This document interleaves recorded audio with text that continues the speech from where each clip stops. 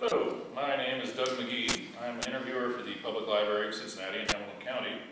I'm interviewing Ed Donley on the 16th of January, 2007 at the main library. Our camera operator today is Dennis Daly. Also present are Scott Donley, Linda Sandusky, and Maggie Horsley. So, further, let's get started. Perhaps you can tell us some of your vivid recollections from the war. Well, let's see. My Marine Corps days started November the 10th, 1942.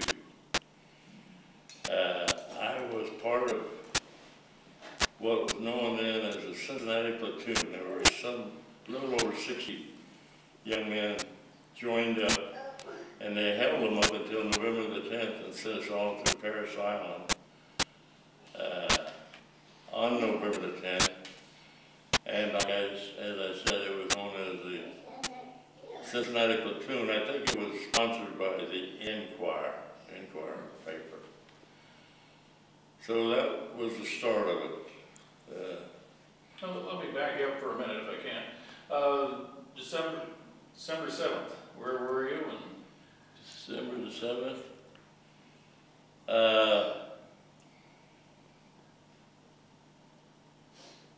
I was either bowling or getting ready to bowl at Kramer's Bowling Alley in Laughlin, which is no longer there. And I didn't know where Pearl Harbor was either, so I didn't bother me.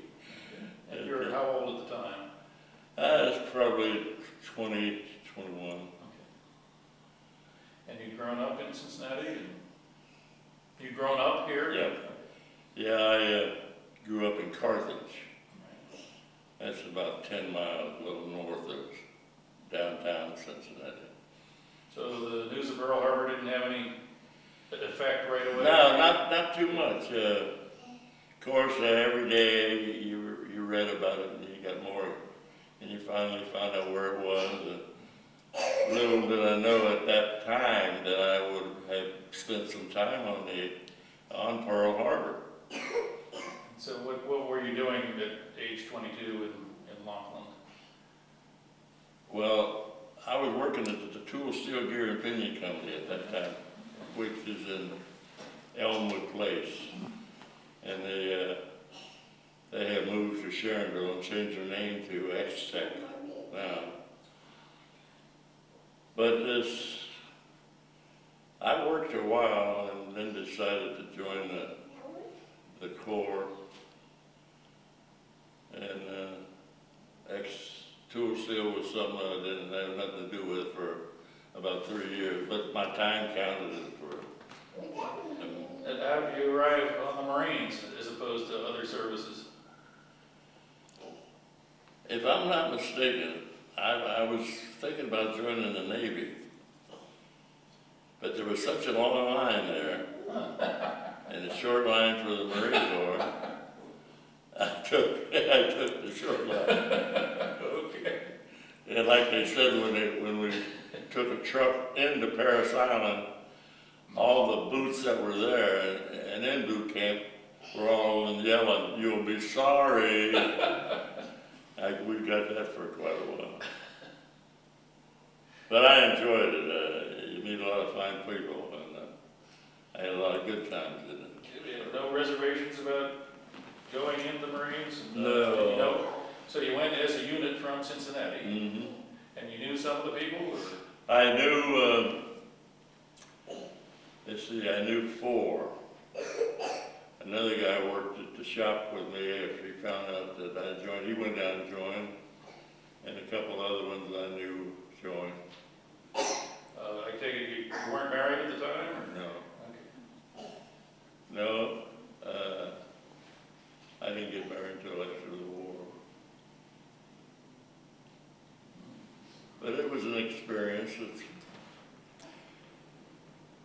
It's like night and day from military life to regular normal living, you know.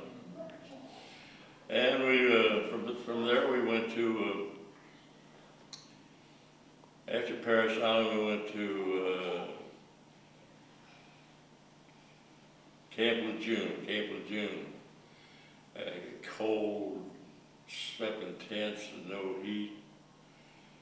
We put everything on when we went to bed, overcoats and everything. But we didn't have to put up with that too long, maybe 6 weeks, and it shipped us to Oceanside, California, Camp Pendleton, which was, it was so much different from what we'd been used to. The weather was great, we had barracks to sleep in, the food was good, the Liberty was good, LA was 90 miles from there, San Diego was 40 miles. It was real nice, I enjoyed it. So how much time was it from when you left Cincinnati till you actually got on the ship to go overseas? Well, let's see, 42, 40. Well, from 42 to the end of 43. So your training was about 6 months total, or? A little longer than that. Anyway, I think the D-Day on the first engagement was the Marshall Islands. And in the meantime, we had been separated. They sent us all over different places. And they sent me to the 4th Division, which they was establishing at that time. And we, like I said, D-Day was right around the 6th of June? No. Oh, It was January of 44, I think. Yeah. It wasn't much of an island. It was just 2 small islands. The Marshalls? The Marshall Islands? Well, the 2 islands that we went in on, one was Roy and one was Namur, and they were right by each other. But very small. You could fire a rifle, I think, over the width of it. And we lost some men there, but compared to the other places, I don't even know why they stopped there. They could have bombed it out of the water. And from there we went back to Maui in the Hawaiian Islands for our own base. Pretty island, nice island. And we trained there and then left there and made a landing on Saipan, June the 15th, I think it was. There were Saipan and Tinian. Well, Saipan was a pretty good sized island. I was wounded on Saipan too. And I guess you probably want to hear about that.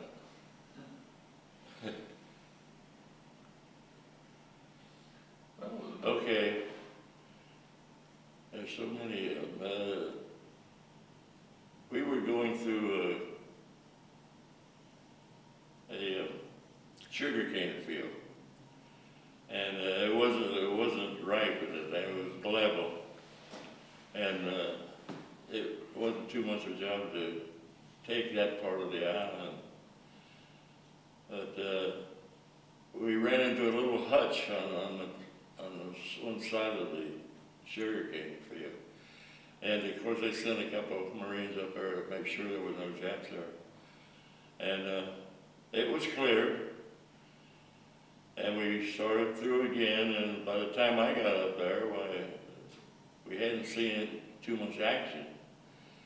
And I got past it, and I heard somebody holler, "Look out, Ed," or "There's a Jap," or something, and I turned around, and this Jap, they missed him in that shack, I don't know.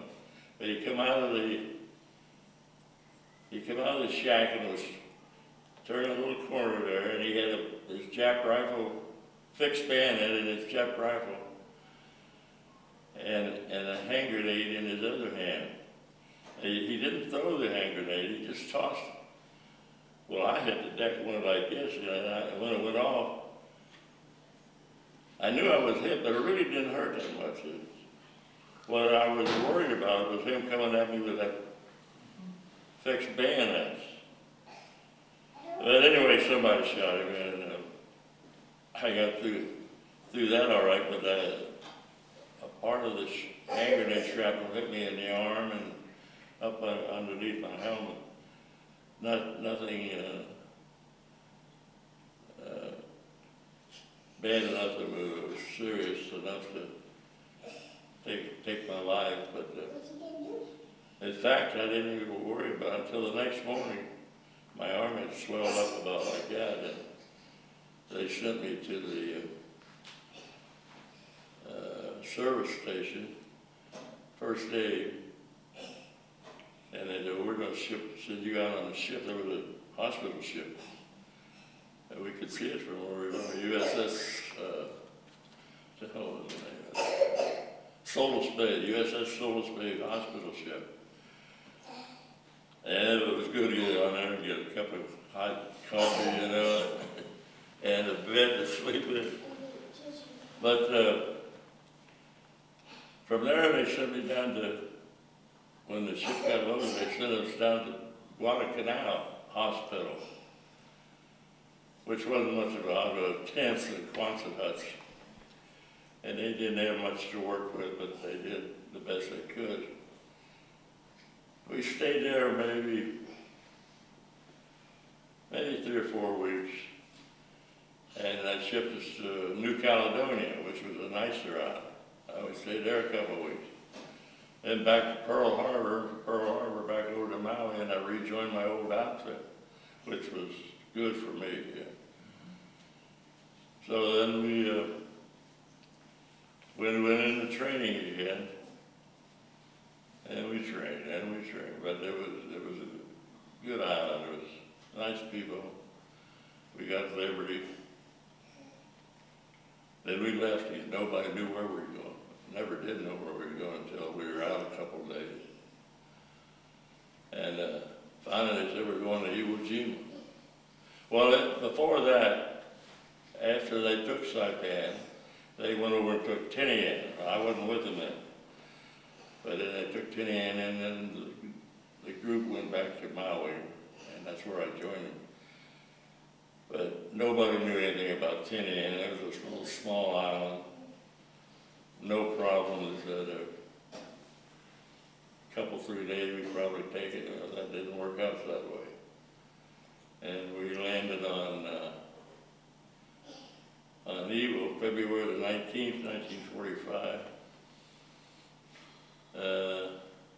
That was a job. Volcanic ash covered the whole island. And when you're trying to make a beachhead, you're usually going up, and you take a couple steps forward and slide back a step or two. And it was a job getting the big guns in there. In fact, they were bogged down, and the next day they got some bulldozers in there where they could get them out, get them up on the top where it was a little more solid. And our order was to go in, the first day was to go in 400 yards, which was the first airport. We were ordered to go in 400 yards and dig in and stay there for the night. Hell, we didn't get off of the beach till the next day. And really, surprisingly, we didn't see a whole lot of Jacks. There was a lot of caves, and they were hidden, protected by these caves. And it usually took the flamethrower outfit to go up to these caves and give them a blast of flame until they come out. Well, eventually they all come out, and then that's when the war got pretty rough. You just got to a point where you wasn't sure you was going to make it back or not, you know. And it's hard to explain, but it gives you kind of another feeling about life. You know, if they're going to kill me, they better kill me before I kill them, because that's what it was. You either get killed or be killed, or badly wounded. That went on until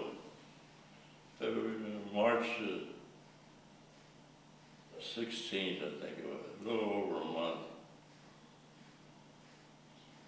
But we all got well educated in what war really means. We fought a different type of war than they're having over east now. It was just a different type of war.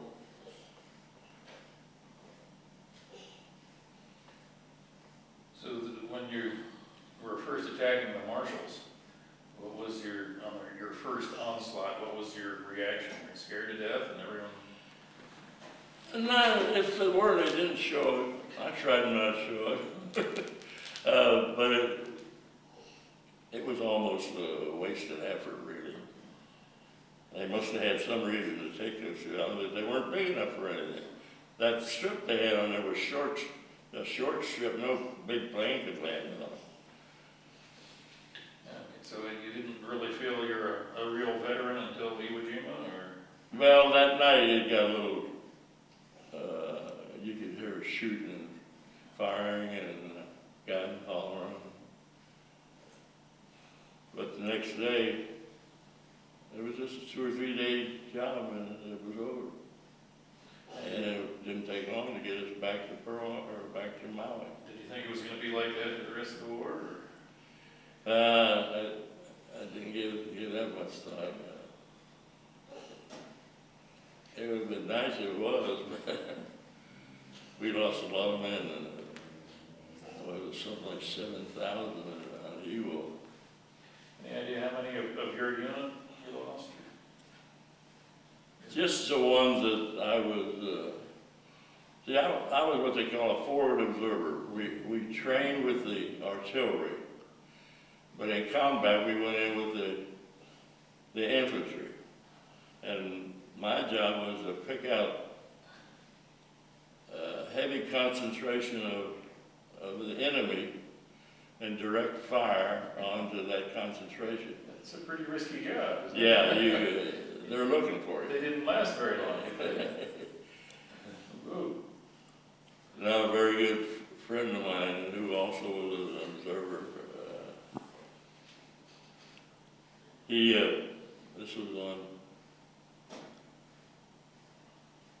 this was on Iwo.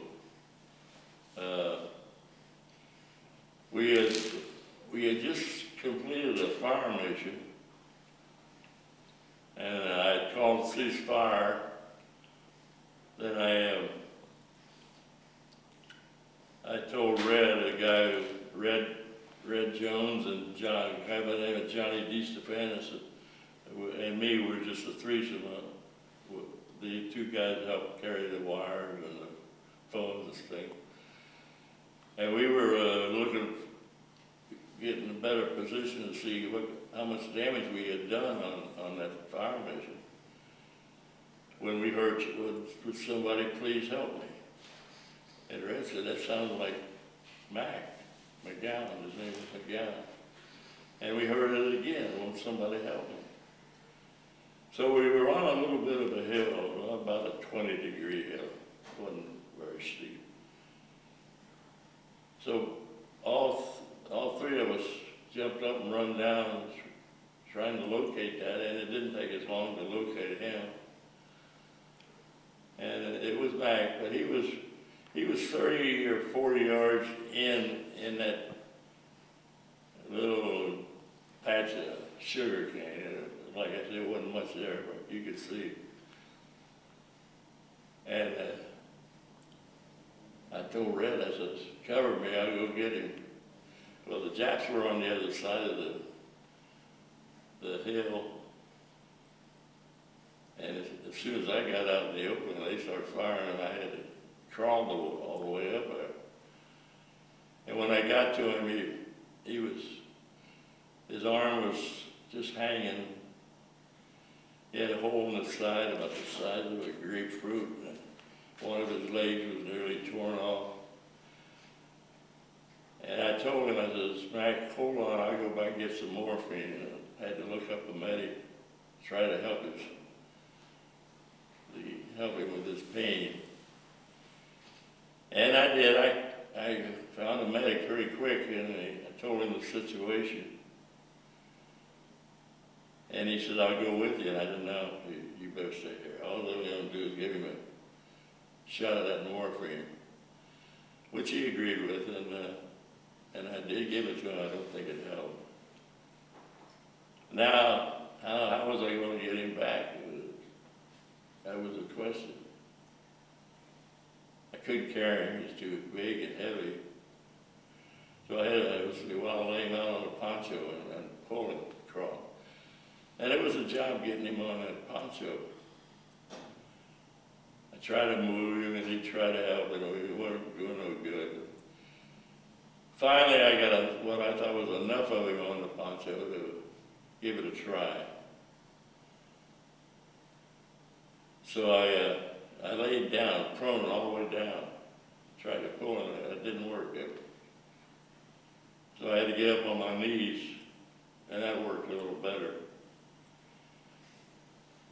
And as soon as we got out, the fire opened up. But Red, he had picked up 4 or 5 more riflemen, and when we got out in the open, he opened fire against the Japs, which saved our lives. I finally got close enough for 2 guys to run out and help me get him back. And I laid him down, and his eyes was open. I told him to hang in there or back because they're going to take you over to the aid station. And he closed his eyes. And I heard that afternoon that he had died on the way to the first aid station. He died there right there when he closed his eyes. That was hard to take. He was a good guy from New York. That was probably the worst encounter I had. And there were so many of them. Of course, the ones you know hurt worse than, you know. So this is Iwo Jima, is that right? Or, no, that was Iwo Jima. Right. And where did you head from there? After Iwo Jima, where were you sent? We went back to Maui.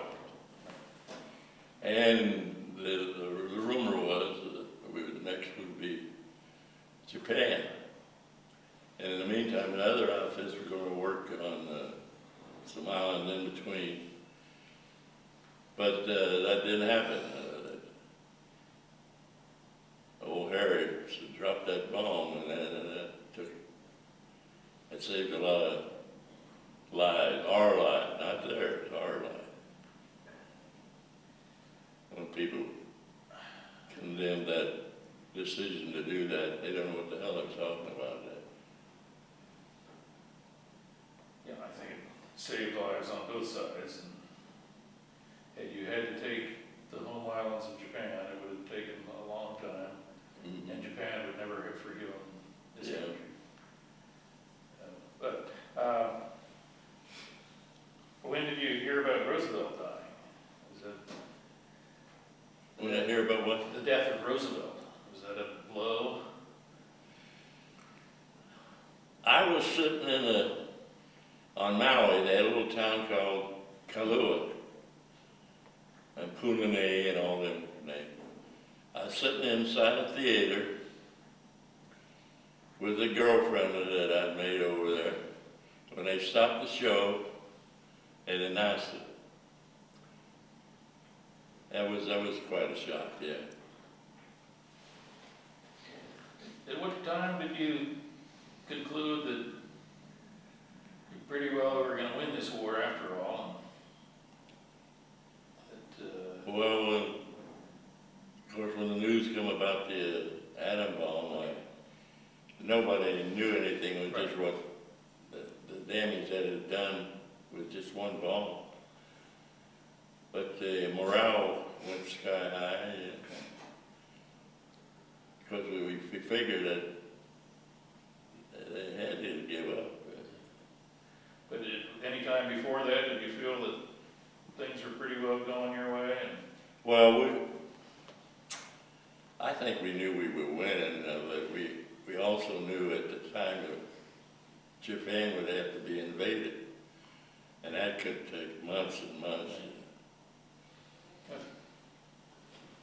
So the end wasn't in doubt, it was just a matter of when and what the cost. Okay. Mm. How did you feel about Europe? Did you think that Europe got all the headlines and the attention, and you didn't, or? Actually, I'd have hated to have been in Europe, mainly because of the weather. It got so cold, and there's no place to go to warm up. We didn't have that problem in the Pacific, although some nights got cold, you know, but not freezing cold. You never had a problem with illness or malaria or heat? No. No.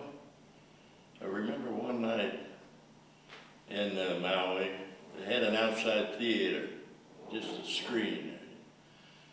And we were sitting there on the ground watching the theater. And all of a sudden we heard a big rumbling. Like, to me it sounded like a big 6x truck got loose and was coming right down that little hill. And then quite a few guys were seriously wounded and trying to get out of the way. It wasn't nothing at all. It was a truck, but it wasn't a runaway truck, you know what I mean? Maybe because of all the tension and nerves were starting to do their job, you know, most of us. Any rivalry between the services? Did you feel superior to the Army and the Navy? Well, we felt superior, but I think probably everyone in their branch felt that way. They should have felt that way. But I think our training was better than the rest. Yeah, you mentioned the training. That in the middle of the war they sent you back for more training, and what was the difference between? Same thing. Same thing? Well, you can only do different things. My big problem was learning how to judge distance. Exactly. And being a caddy when I was young, and working with guys who played, and trying to figure out how far was to the green, I think that helped me. The way it works, after you got your four guns in position, it was either a 75, a 105, or a 155 howitzers. You got to pick out a spot where everybody can zero in on. It could be a house or a steeple.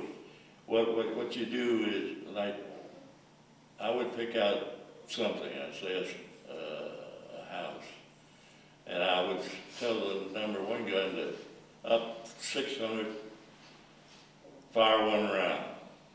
Well, maybe that round would drop 400. So then I'd say up 200, right 200, trying to get the, and I'd keep that up until I got that zeroed in. And that would be your, that would be the first, you can have as many areas like that as you need, but if I happen to see a concentration, maybe way to the left of that base point, they're called base point. I say base point up 600, down 400, and then you work from that way. How did you become a forward artillery observer? They told me I was going to be. No aptitude, just you're it? No, I had no idea what it was. Okay. And I didn't think, I know in succeeding wars, the life expectancy of that position was not very good because if the enemy didn't get you, your friendly fire overhead would. Yeah. Did you ever have trouble with that? Well, I've been enemy problem. If I were, I don't know of any time that my own troops were fired. I'm thinking that the artillery you're calling in that fell a little short. Yeah. That's happened, I'm sure, but I don't recall. How do you feel about the officers? Were you well led? We had good officers. Good confidence in your leadership? They know what they're doing? Yeah, we had two good ones. Lieutenant Alden, and he always picked me to go with him. I asked him one day, can't you pick somebody, you know somebody else you can pick?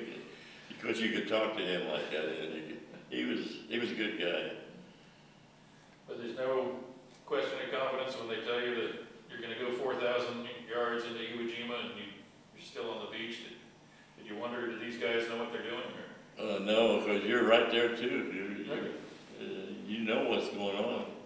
How about the big names and I understand the Marines weren't too fond of MacArthur, or for the most part? Oh, I guess you hear some of that, but that's few and bit far between, you know. Yeah, they'd say, look at MacArthur, he was an army man. I guess he was a good army man. He was a general. I guess one of the things I've always wondered about, when you finally split, when demobilized, or sent packing, how did that work? I figure here you are with these guys that you give your life for, that you're probably closest to. You mean like at the end of the war? And just everybody packs up and leaves. Well, you've been over or away from home so long, and you're dying to get back. It didn't bother me. We come in San Diego when we come back. And then San Diego, they put us back in Pendleton, which we had been before. And from Pendleton, it didn't take them long to put us on a train and head us back to Cincinnati. And Pulled into Union one Town. guy, on the Cincinnati platoon, I met him. We left together, and we on the same trains. We come back on the same trains, and we were discharged at the same time.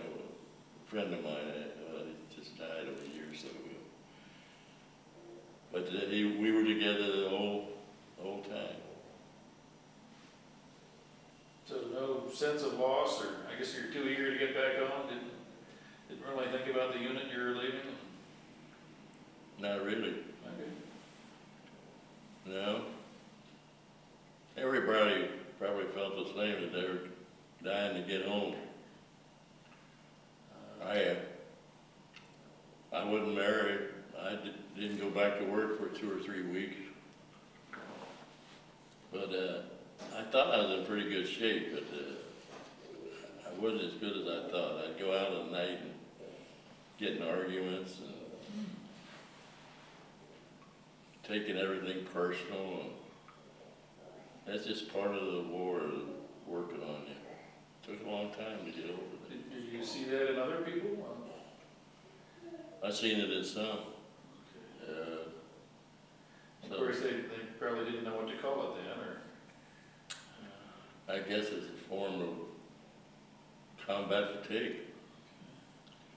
Some guy, this one particular guy, wound up my brother-in-law. He's from Dayton. He had more guts than sense. But I didn't see this. They tell me that they were on one side of the airport. They were getting a lot of heavy fire.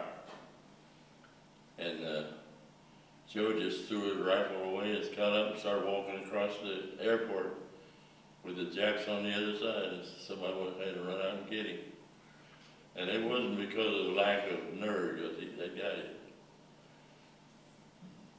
he was tough. so much, you know, you can only take so much. So you had some trouble reassimilating into civilian life? Yeah, I had a little trouble, not much. Okay, nightmares or Oh, I've had those. always? That's pretty much all left. I don't have those no more. I dream of them some once in a while. But we're waking up hollering, or I don't think I do that anymore. He'd tell me, he sleeps down in the basement, so he'd tell me about if I did. Hey, what are you doing over there? Oh, she's sleeping. I never asked you where you were when they said the war is over. On Maui? So we got to Hawaii quite a bit then. Yeah, well, that was our own base, yeah. But, So, a couple years we were there. you ever been back? Yes, friend of mine had his 25th anniversary, so I said, let's go to Hawaii. And he okayed us, so with our wives, we went back. If I'd have been smart, I'd have bought a little bit of my way up, but been a millionaire by now. Any reunions with your group? There's a guy in Webster, New York, Harry Wright. 10, 15 years ago, he wrote me a letter that they were going to have a little reunion at his place. And we drove up there, and there was only maybe 15 of us attended.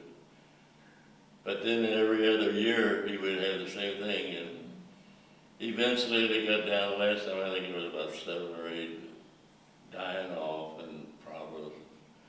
But it was fun to see how they all come out. He had a nice place right on the lake.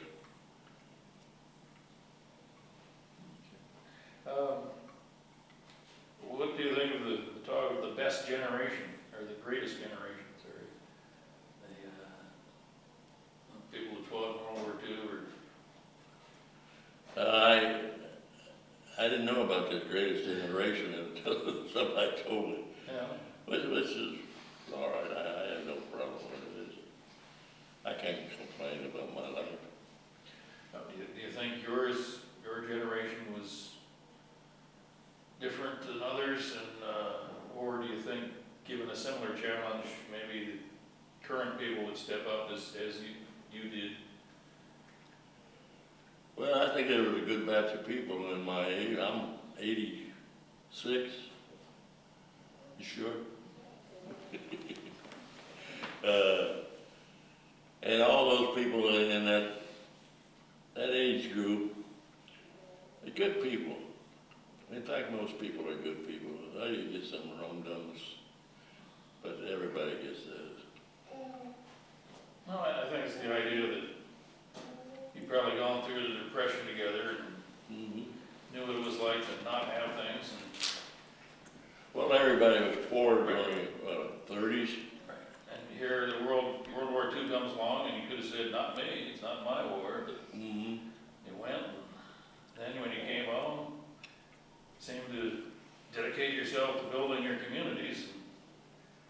People would say nowadays, we're more interested in building our living rooms than our communities. Well, I always had a job. It was during the Depression, but part of it was, but yeah, I always had a job. Working 12 hours a night. And then I started a job, work at 6 at night to 6 in the morning. And I had been working at a job making 65 cents an hour. So I started this job at 6 at night to 6 in the morning for 40 cents an hour. I ain't too smart. And in a couple of months, we were going from 6 at night to 7 in the morning, 13 hours a night at 40 cents an hour. Of course, I got a big raise when I come back after the war, I think I was making 65. But that place was noted for long hours and bonuses every month. I made the right decision. How was the communication with home when you were in the Pacific? Regular mail and no problem? Well, my dad had been killed when I was young, very young, and I only had my mother and my grandmother. They kept me busy writing letters back and forth. Did they say how they were doing with this rationing and shortages, or they ever complained? No, if they did, I didn't know about it. But that's pretty much what happened my life from 20 to 23 or 4, I guess. But there's a lot of boys that had a lot worse than I did.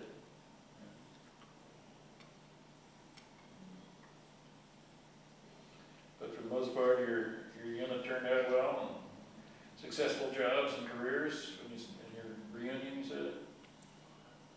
My career?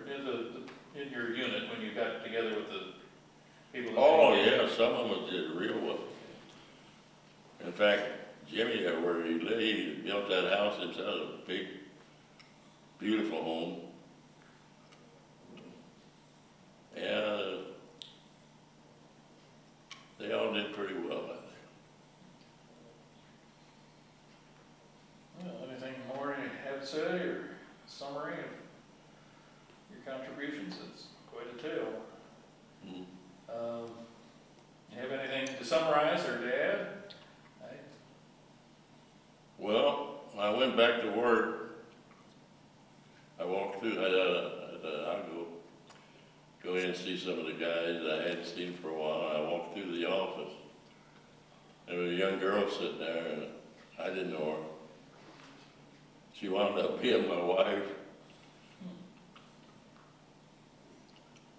We would go over and watch them bowl. And we had 3 kids.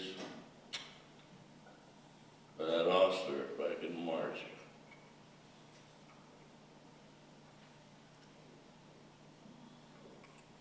So you're a war hero when you returned? Were you a war hero when you returned then, or? I'm no more hero than anybody else that was in. No. You just do the best you can to keep alive. I'm certainly glad you made it. Thank you for your contribution.